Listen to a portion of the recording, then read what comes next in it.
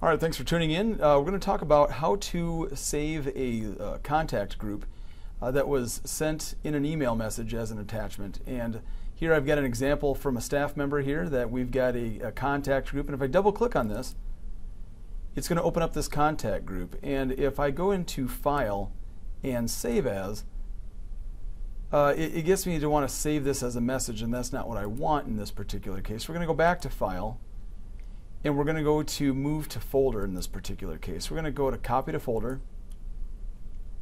and we're going to scroll down. We want to make sure that we choose the contacts list. Now, if you have different groups within this or different sections of your contacts list, that's fine. But we're just going to click on Contacts and click on OK.